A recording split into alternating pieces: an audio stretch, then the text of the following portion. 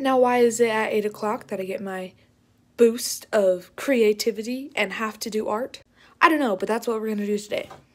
Yes, we are going to be painting these in an upcoming video, and we had an extra one, so I'm going to do that right now. Prep. We want the warm undertones. We're going to do a sky. There we go. We're going to add some earth or some ground.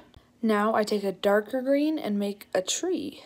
Background, tree done. I forgot I wanted clouds, so I'm going to do that now. I'm thinking sunset clouds. I don't know what I'm doing. This is what I've done, and I think I'm just going to leave it.